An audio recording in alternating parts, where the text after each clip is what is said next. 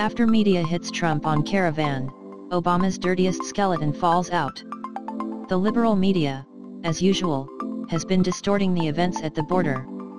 Hundreds of migrants attacked our border patrol, throwing rocks and bottles. They responding using non-lethal, crowd control methods. This was the appropriate response, given the violent actions of migrants.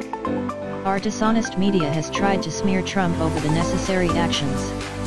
They want you to believe that our president is being cruel. Apparently, they didn't care when in 2013 Obama's border patrol did the exact same thing. From Washington Examiner. As the Trump administration's use of tear gas on migrants trying to illegally cross the border over the weekend draws backlash, a 2013 story about the Obama administration using a similar method on disorderly migrants resurfaced. Almost 5 years ago to the day, Border Patrol agents used pepper spray to force back a crowd of migrants who had tried to illegally cross the border.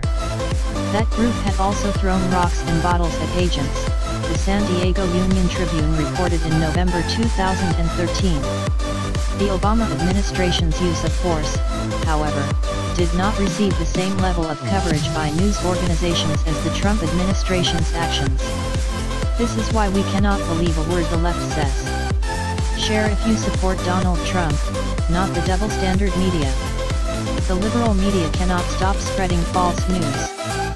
They had no problem when Border Patrol used non-lethal methods to stop them 5 years ago.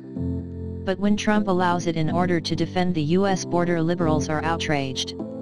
And Obama himself is out there criticizing Trump, saying he's causing a big scene at the border. That's rich coming from him. I don't see Obama or the media going down to the border to protect America themselves. Yet our Border Patrol agents